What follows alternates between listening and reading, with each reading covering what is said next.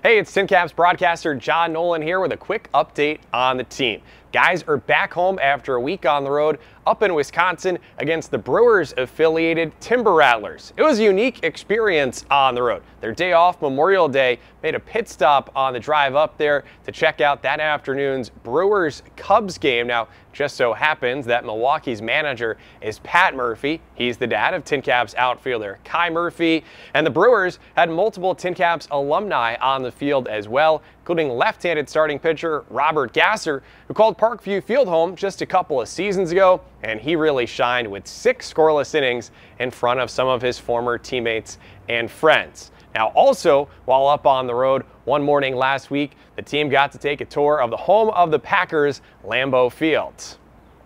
As for the action, the team just won 2 of 3 over the weekend, led by first baseman Griffin Doersching, who led not only the team but the entire Midwest League in OPS last week, as he hit 3 home runs and now enters this week top 10 in the league in that power category.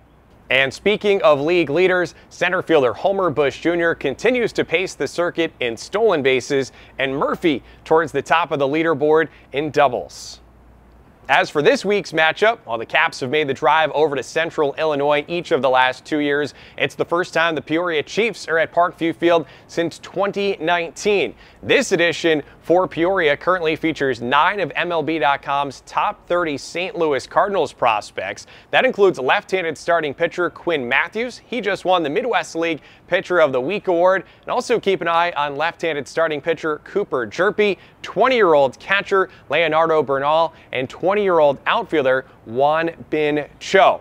Now, the TinCaps, they're kind of like TNT. The offense has been explosive, and they also know drama. Fort Wayne enters this week having played more one-run games than anyone else at the high A level and tied for the most extra inning games in all of minor league baseball. So don't just stay for the fireworks. Who knows what could be in store here for some exciting finishes. The Caps have won 9 of their last 11 at home and trying to keep that momentum going here against the Chiefs team that so far this season has the fewest wins in the Midwest League.